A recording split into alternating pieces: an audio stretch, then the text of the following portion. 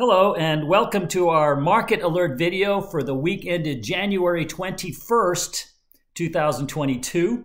And you may be wondering what the heck is going on with this crazy market. Oh my gosh, it seems like it's going down every day now when it was going up every day last year. What the heck has changed? What's going on?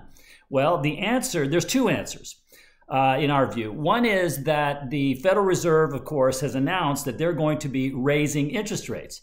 So we have this whole dynamic of trying to digest, okay, well, what does that mean? How do we adapt to that? How's the consumer going to be affected? What's that going to do to the growth of the economy and profits?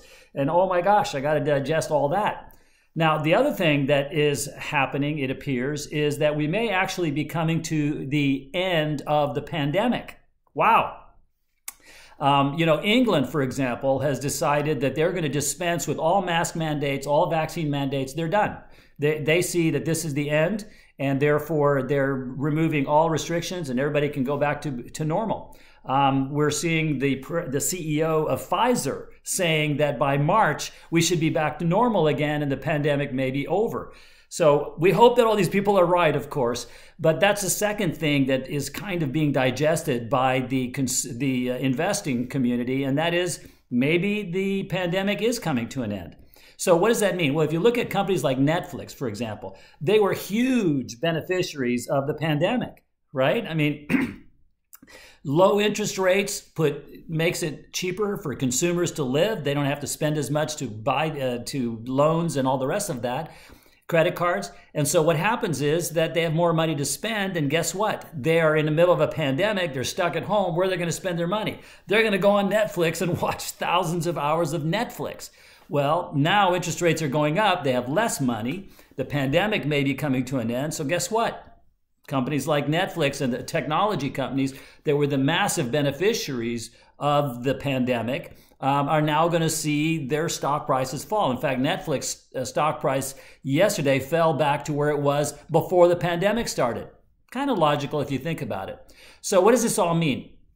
Well, technology stocks are a large part of the stock market. And so if they're getting beaten down, then that's going to take the stock market down as well. Does that mean we're headed into a big bad bear market and we're headed into a recession and all these terrible things?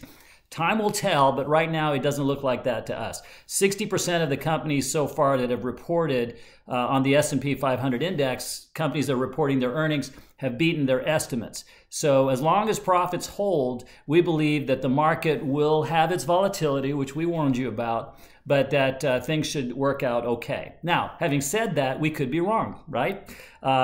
We could see a massive drop in the market. We could see a big bad recession. We've talked about what are the things we see that could cause that. We give them low probability, but they could happen.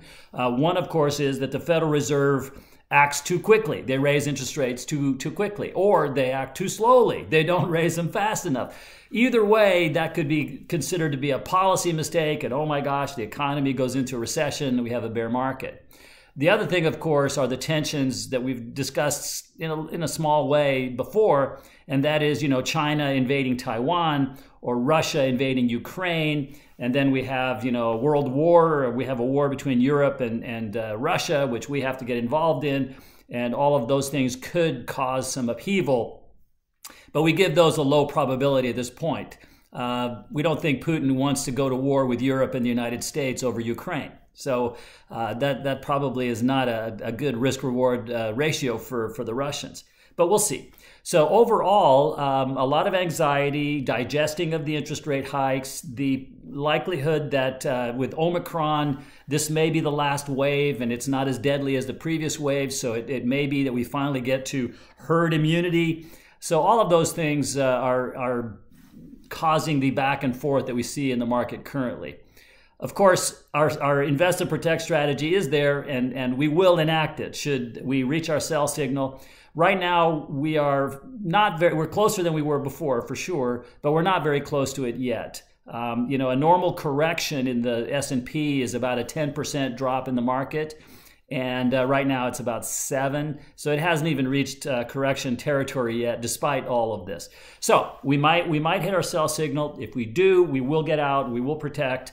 That goes without saying, but we don't think we're going to get there. Now, make sure that you watch your mailbox, because we're going to be sending you a very, very exciting and important announcement, a video, and that we absolutely, it's rarely we say something's mandatory, but as a client, this one that's coming, it's mandatory, okay? We want you to watch it. It's absolutely imperative, because we have some fantastic news about some major changes we're making. We're so excited, and we want you to know all about that, and so watch for that, okay? So thank you for watching this video, and we will talk soon.